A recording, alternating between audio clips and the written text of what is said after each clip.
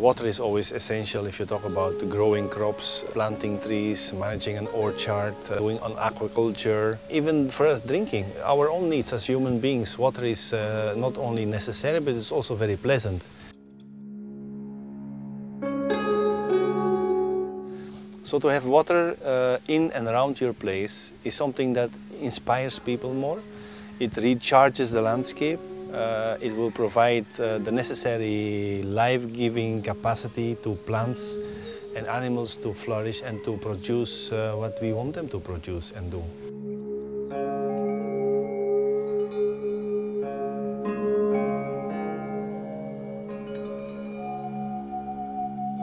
Sa usaping tubig ulan, no, napakahalaga ng usapin yan kasi halos walang gaanong chemical yung tubig ulan. So ang tubig ulan na yan na bumabagsak sa aming bubong ay kinokolekta namin sa mga iba't ibang klase ng mga catchment, no?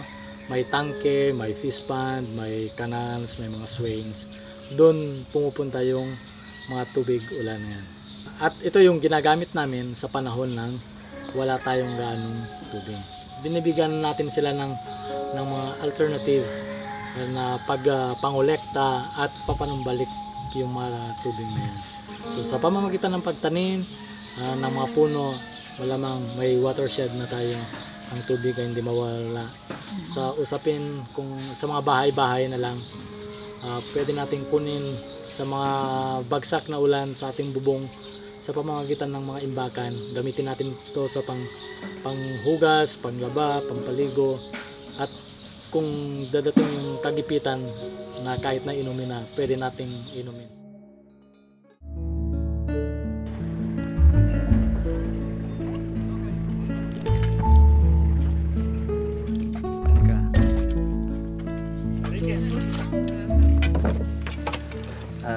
Katatapos lang yung rainwater collector.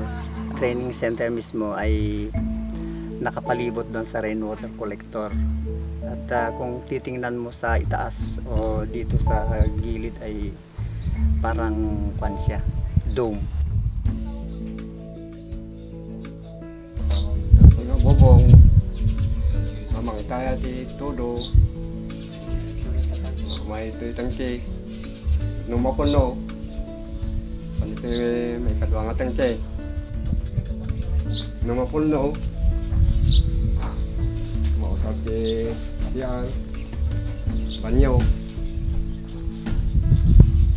Dalam mga magputo siya kung banyo, mapanjay, dam.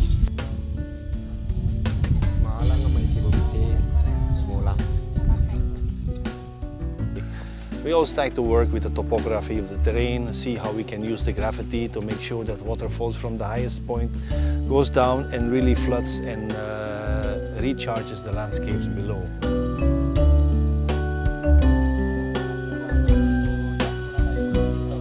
I-develop namin to as permaculture site. Pinaka-main na focus namin ganyan is itong garden namin, then yung fish pond. Ganun. Kahalagaan po niyan is yung pag madali na yung pagkuha ng tubig para ma-provide sa mga plants namin, then yung sustainability ng water dito sa site.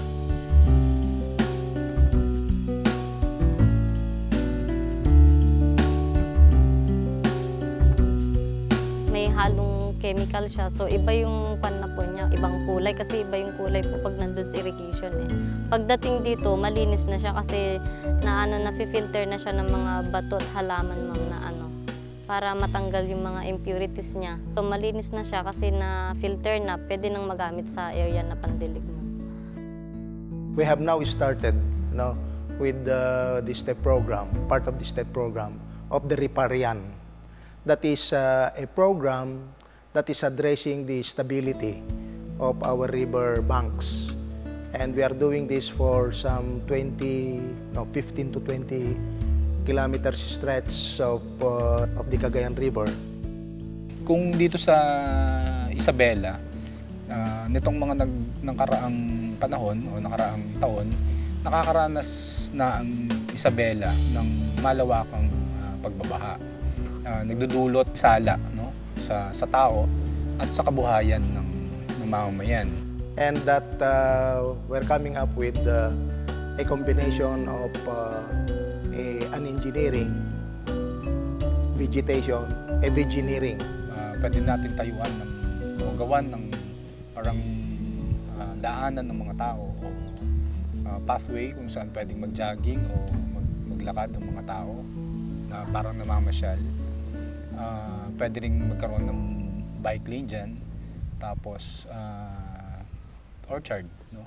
Mga puno na yun na, direktang pwede nang pakinabangan ng taga roon. The welfare of those who are living in this place, as well as also looking at a more higher objective, and that is to provide an approach that combines production and tourism. In the end, it's a free energy coming from nature and it's life-giving.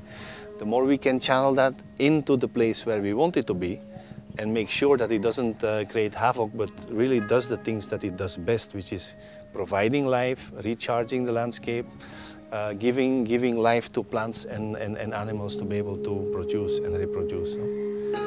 So that's the key, I think.